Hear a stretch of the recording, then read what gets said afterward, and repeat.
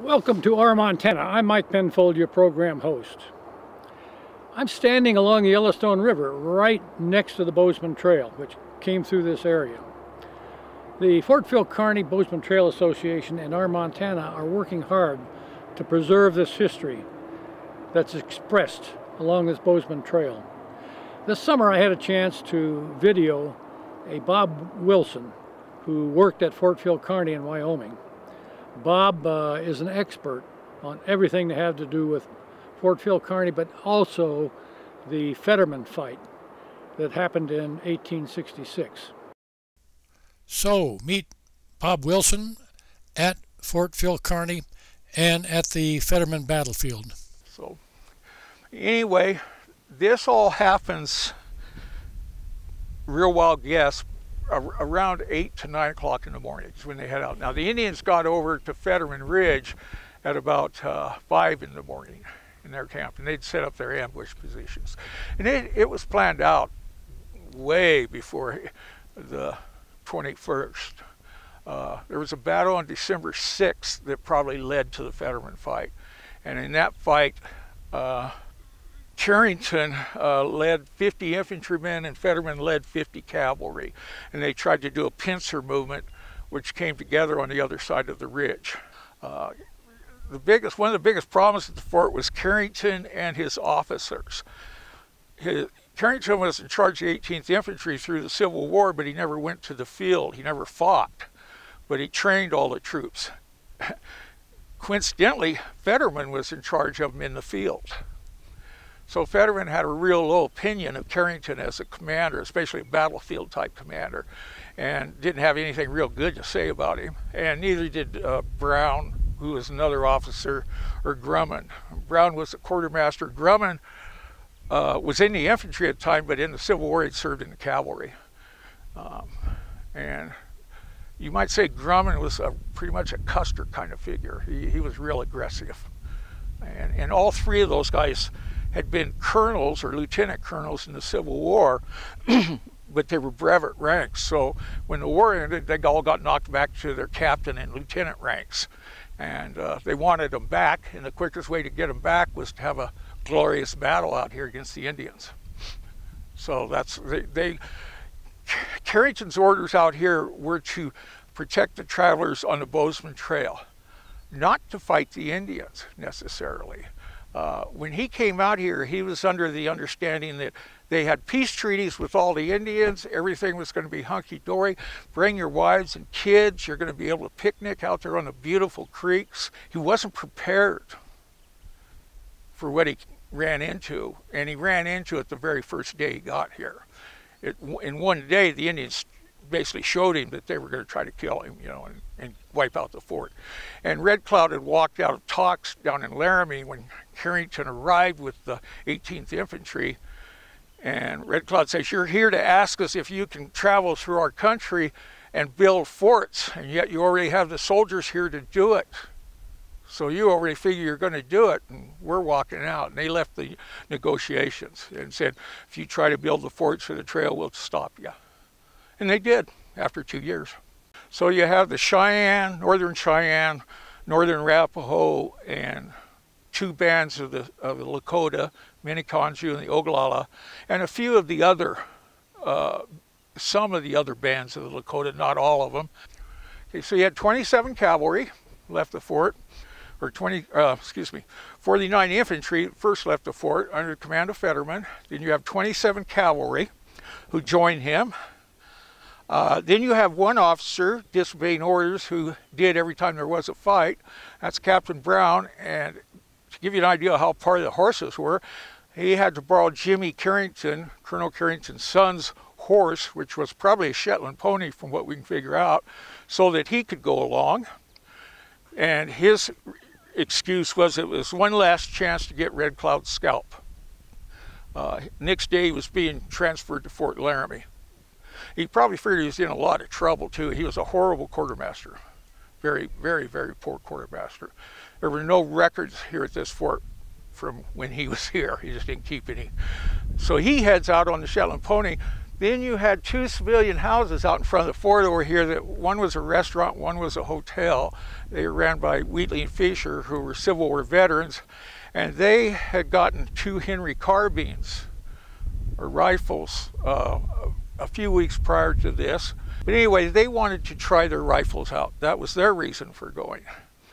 So they asked, and they were allowed to join the command. And that's your 81 men. Not long after 11 o'clock in the morning did they cross the ridge. They planned all this out ahead of time, the natives did, after a fight on December 6th. The cavalry are rearmed with the Spencer carbines. Carrington issues verbal orders at the fort. Nobody is to cross Lodge Trail Ridge under any circumstances. And at the same time, the Indians, the Minneconjou and the Ogallala, figure out, hey, if we can get soldiers over here, we can probably do a lot of harm to them. So they start planning that. And that's when Red Cloud goes out to a lot of the tribes asking if they want to take part in it. I can give you a list of the decoys. But you have Big Nose and Wolf Left Hand is Arapaho. Or no, Cheyenne. Cheyenne are Big Nose and Wolf Left Hand. Arapahoes are Black Coal and Eagle Head. Lakotas are He Dog, American Horse, Young Man Afraid of His Horses, Lone Bear, Young White Swan, Crazy Horse. Basically, they picked 2 warriors from each band of tribes that were here. And then they picked, that's about 8, but then you have 2 kind of warriors that kind of represent the rest of the Lakota. Crazy Horse stopped at one time because they do all kinds of things to keep the soldiers coming, to bait them, get them coming on. So Crazy Horse had his horse act like he had got a stone in his foot or was going lame, so he's off there kind of picking his foot up, trying to clean his foot and stuff, trying to get the soldiers to keep on coming. And some of us think that probably happened right up here somewhere. But anyway, they egged them on. Now the soldiers and the decoys came over, right over on the left-hand side of that high point. And the infantry, which were dismounted, they did not have ride that day, were basically in a column formation right about, you see that one post sticking up? Right about there, but they were in column formation, you know, 4 men wide marching. The cavalry were out in a skirmish line, basically from the bottom of that high point over to where it drops into the highway, you know, a guy about every 10 feet separated out. And then they all swept around and came right along the horizon. And they came over, if you look at these hills right here, there's 3 little hills, 3 little knobs going up to Lodge Trail Ridge right here in front of us. Can you see them?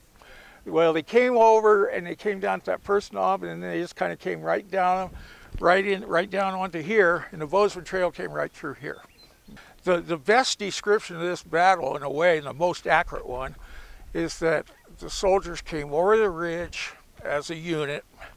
They split up into 2 groups. They were attacked. They came back together, and then they split into 3 groups and were wiped out. And that's the Native American description, and that's it. There's, you know, not all the details everybody kind of craves, and but that's the only thing we know for sure. Now, the Indians on the 19th and the 21st, if you look kind of through this little valley over here, you see all those kind of cliffs clear over there, kind of red and gray or red and brown, tan, right in there. That's roughly where the Indian encampment was. It's about 5 miles from here. It's a temporary encampment. On the 19th, the Indians came up and took their positions. Powell led the relief on the wood train that day, and then he pursued decoys just like on the 21st. But when he got to the crest of Lodge Trail Ridge, he turned back. And so the difference was that Fetterman and Grumman and Brown, who were notorious about going on the offense against the Indians, didn't turn back. One of the 3 had made a statement that with 80 men, I could ride through the whole Sioux Nation. They got 5 miles into it, and that was about it. You know, they were real braggarts about it, especially Grumman, apparently. On the 21st, he was told by his wife, by Lieutenant Wands, by Carrington, and several others not to go over Lodge Trail Ridge. They just knew he was going to if he got a command and was able to do it. So they tried to talk him out of it. They all gather up there, and one of those 4 theories, they came over the hill and headed down here. By the time the battle starts, the cavalry are all the way down to Pinot Creek, which is going kind of east-west down there by that big grove of trees. Only the part they crossed is on the part on the right side of the highway. And the infantry are still pretty much up on top of the hill. We're pretty certain that Fetterman is with the infantry. Drummond and Brown, the other 2 officers, were down with the cavalry along with the 2 civilians. The plan with the decoys was they were to cross the river down there and do a figure 8 kind of a maneuver, and that was the signal to attack. There was one Indian up here, some believe it was Dull Knife, to signal that all the soldiers were in the trap. And now that morning when the Indians came in, you had roughly 800 men of Conju in this draw over here, kind of right over these little hills right here. There's a draw that goes under the interstate or through over to the interstate. Anyway, they were in there. You have Arapaho down by the barn and on the lower part of this creek. And then you have Northern Cheyenne on the upper part of the creek. And then down at the bottom, you have the main body of Ogallala. And there's another group way on the other side of that hayfield, about a mile from the battle. There's a little ridge line over there, and there are about 200 Ogallala on horseback behind that ridge line. And they came running over here. There's approximately 1,500 to 1,800 Indians here. No more than 800 took part in the battle. Not all 1,500 or 1,800 took part in the battle. A lot of them just kind of watched it. They're just all tucked down in the trees. Now, part of the thing they thought was on December 19th, when Powell led them up here and turned back, the Indians thought that somebody had stuck their head up in the ambush and blew it. And that's why they turned around. So they went back to the intermediate camp and they asked for their tribal, whether tribal elders or shamans or whatever, to take a look into the future and see what happened. Well, he rides out on his horse, and after a bit, kind of seeking a vision, and comes back like he's carrying something in his hands on his horse, nothing major, and tell him, I've got tin in my hands. And he said, well, geez, look at all the warriors here, tin's not going to cut it. So they kept sending him out back and forth, back and forth. Finally, he comes back, and his horse is staggering from the weight on him. He's staggering all over the saddle and stuff, holding this huge weight in his hands. And he gets back to the leaders. He says, I have 100 in my hand. And by that, he has 100 soldier souls, basically, in his hands. And Carrington's first report was that he lost 100 men, which I thought was kind of curious. But anyway, that's the Indian name, at least the Cheyenne name for the battle. So 100 in the hand, okay? So anyway, your warriors came in. They're all in here way before, well, before light anyhow. But then the soldiers come down here. The Bozeman Trail came right through where we're parked, and right up this, right along this side of the hill. It's right here, just right in front of us. See how it's kind of tore up right here? And right in there, that's the Bozeman Trail. The soldiers come down here and they start getting split up. By the time they're to that black flag down there, they are split up. And the cavalry is about maybe a quarter to a half mile ahead of the infantry. They go down, see the orange flag? They head down that slope that way and they get to Pinot Creek and the battle starts. And initially, all the Indians, the Ogallala come charging south, the Arapaho and the Cheyenne charge up on this side of the slope. Wheatley and Fisher and about 5 of the NCOs, we guess, we don't absolutely sure, make a stand where that orange flag is at. And that's called the Wheatley-Fisher Rocks. And there's a real good fighting position right there. The ridge is really narrow and a bunch of rocks to hide behind and stuff. They have the 2 Henry rifles, and all of the cavalry that joined them all had the Spencer carbines that are repeaters. And if any of the infantry, well, none of the infantry really got down that far.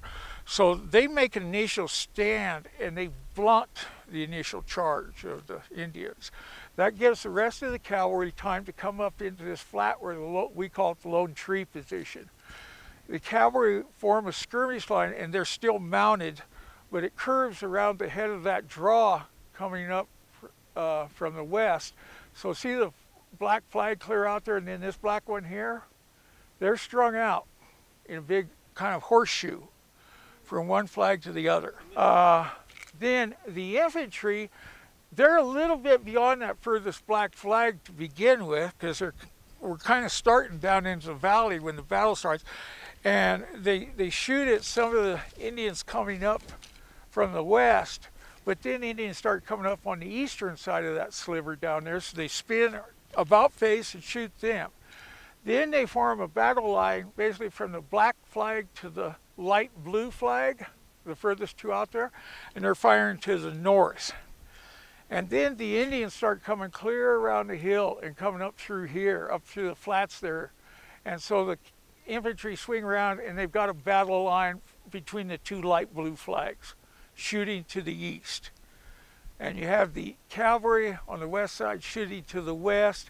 You have Wheatley and Fisher and some of the NCOs kind of holding the north end of the battle site. Now, what happens is one of the decoys actually rode down there, and he rode clear to Pino Creek, did part of the figure eight. Then he turns around and starts coming up that draw. He gets hit. His name is Big Nose, and he dies over in that draw. But he has his fellow warriors turn him so he can look uphill and breathe easier and watch the fight. That's kind of his last words, is to point me so I can see the fight.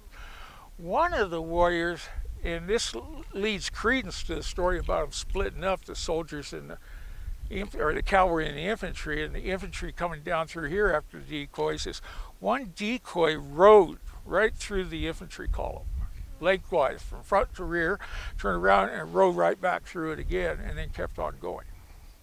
And then they withdrew to that position.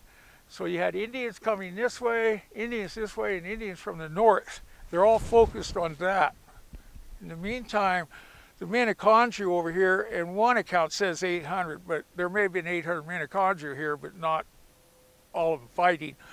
They came up out of that draw and came kind of up into here and jumped over this little divide right here, kind of where the cows are down there or whatever, and they go on up this valley right here, and they go right in below the monument. There's a big draw right up there. You see the tree sticking up? They go up in there and they dismount. And they come up on top south of the monument and hide in the snow and the grass and the brush. But the Indians hide there and they're going to close the door. At some point down here, the cavalry and the infantry will, because probably this is the only place during the battle where Fetterman, Brown, and Grumman are all together in the battle. And probably down there by the Lone Tree, and you got soldiers fighting all around them. They're seeing Indians coming up around this ridge here, right in front of us, and coming around and coming up through that draw there.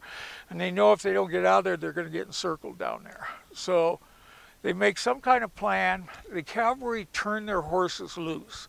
Up until this point, they'd kept their horses. And those horses running helter-skelter, it stopped the Indian assault because all the Indians went after the horses.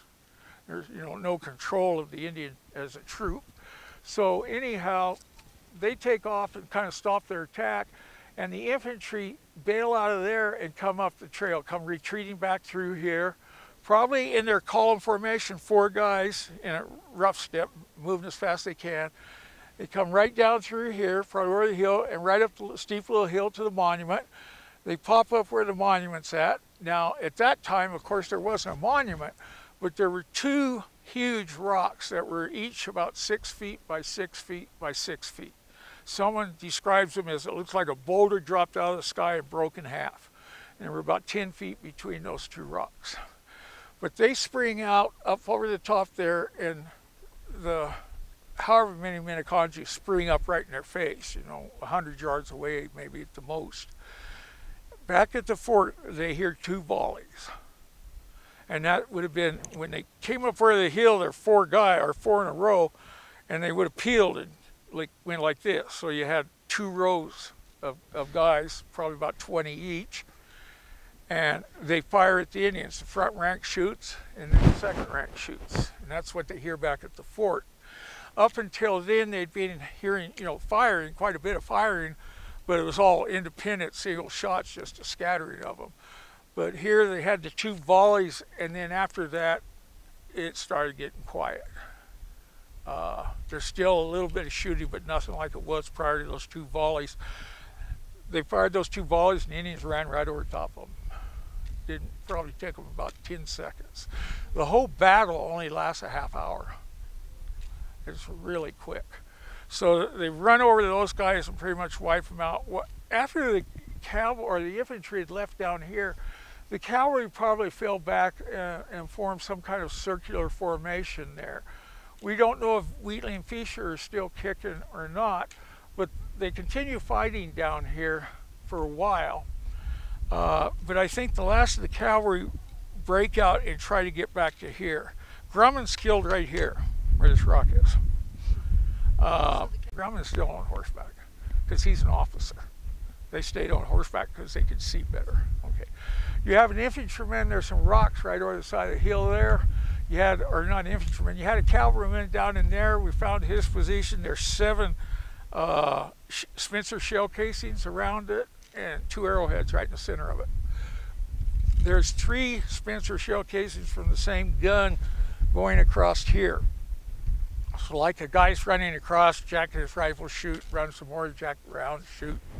Shot 3 times across there. A cavalry spur was found down over in there, and a few cavalry type artifacts were found down in the very bottom between here and the monument.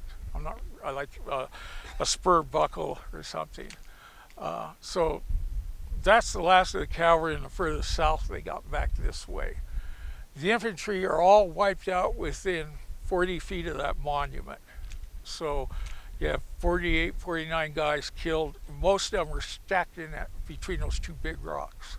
Wheatley and Fisher, we don't know that there were 7 men. We know Wheatley and Fisher were there, and we know that some cavalry were there. But they don't record how many or anything. They just say some NCOs. There's a story about Metzger, who was a bugler, who after running out of ammunition with his Spencer, used his bugle to fight on with, and the Indians recognized his bravery by not mutilating his body and covering it up with a buffalo hide. I think that is bunk. I don't think that's a true story or real happened. Now, in the Indian oral history, they talk about 3 guys they find who are sitting down with their head between their knees crying. And they went up and pulled a buffalo bladder over their head and bashed their brains in. That's probably true. These guys had to be terrified, just plumb terrified. The Indians, as not only as part of their belief system, but as part of what happened at Sand Creek, really mutilated these guys. Brown may have shot himself. He's got a wound on the side of his head, whether it's a pistol or... The funny thing is he's right-handed, but the wound's on the left-hand side of his head. So there's some question about that. But all of them were pretty heavily mutilated. And the surgeon doesn't say anything about, like, Metzger not being touched. He said everybody was mutilated. Most of them were bludgeoned, were hit by a war club. If the arrows would wound you, and some of them would kill you, but to make sure everybody's dead, they went along and smacked everybody on the head one final time, it appears. Which is probably a good thing for most of these guys, because a lot of them were probably wounded and hanging out. Now there is a thought, everyone, where it's assumed that American Horse kills Fetterman, because he talks about bludgeoning a soldier leader on the head and then slitting his throat. But the Indians say no, that he actually killed Grumman. And they came riding from up there down through here, a group of warriors, and Grumman was still fighting here, very lethal on horseback with a sword. Apparently really bad news. And they kept trying to get to him, but they couldn't really get to him. And they think the American horse rode by and just smacked him on the head as he's going by with a war club. And he was aiming to get up here, but that's their account. But they were in 3 groups, the bodies. There weren't a lot of bodies scattered between the groups. There were a few, but not many.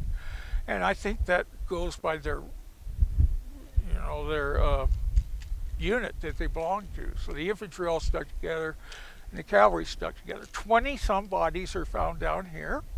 They don't give an exact number, just 20-some. There's some bodies found at the Wheatley-Fisher Rocks, which is where the orange flag is. They don't tell you how many. And then 40-some are found down in the monument area. And that's it. I'm sure there was a couple here and there. The first day, or the afternoon, evening of the fight, they gathered 40-some bodies at the monument and took them back. And they left these. Next day, this I find pretty telling, is that Carrington asked for volunteers to go out and get the rest of the bodies. And prior to that day, prior to the 21st, a lot of these soldiers were all gung-ho to come and get these Indians, you know, and all of them were really supporting Fetterman. He should be in charge of the fort or something, you know. Well, that next day when they asked for volunteers, there ain't anybody that wanted to go out and get, hell, let the wolves have them, you know. Nobody wanted to go out. And some of the men that were loyal to Carrington, actually, he gathered up enough to come out and get the rest of the bodies. But when they heard all the shooting start, and I mean, it went on for over a half hour, and it starts out ping, ping, ping, ping. And then all of a sudden it's going boom, boom, boom, boom, boom, boom, boom, you know, and you can hear it plain as day at the fort. Well, the wood train had returned to the fort. They took those men along with some other, roughly 80 men, they put them in wagons, and they came over to that second hill over from the highway, to the left of the highway. They ended up on top of that hill with Captain Tenike, who was in charge. He sent a rider back to the fort saying, the valley is full of Indians, more Indians than I've ever seen. So up till then, they thought 200 or 300 Indians was a lot of Indians. But I see nothing of Fetterman's command. I don't know where he is. And the Indians looked up there. This rider rides back to the fort, and he also asked for the cannon, or a cannon. And Carrington sent him back saying, no, you've got half of the men, and you've got all the ammunition, so do with what you got, you know. And while that guy was riding back and forth, the Indians saw, at least this is what we think, the Indians saw the wagons, and they were frightened of the artillery. It had been used on them a lot. They call it the gun that shoots twice, because a mountain howitzer, a howitzer in those days, fired only rounds that exploded. So, and they'd experienced exploding shells and exploding case rounds. So we think they thought the wagons might have been a cannon, or that there was a cannon up there. So they slowly start pulling out. And the reason they were hanging around was they were gathering all the clothing, all the leather, whatever horses were left, picking up all their arrows and whatever weapons they had, and they started pulling out of the valley, going north back to their main camp. As they pulled out, they could see a bunch of white objects up there by those rocks. But from that distance, Tenike initially thought they were cottonwood logs laying down there. But anyway, as the Indians pull out, he sends a couple of riders down to the rocks to see, you know, check it out, and they come back and tell him that's Fetterman's men. So there you have it, a story of a clash of cultures. Immigrants looking for gold, and the Indian people whose homeland we were invading. It's a story about the young soldiers who came west, not knowing what they were getting into, looking for adventure, and finding themselves probably under incompetent leadership, and they paid with their lives. And you have to think about the Indians and those braves, those warriors, who gave their lives fighting for their homeland. This is the story that we have to tell here in Montana and Wyoming on the Bozeman Trail. Thanks for watching.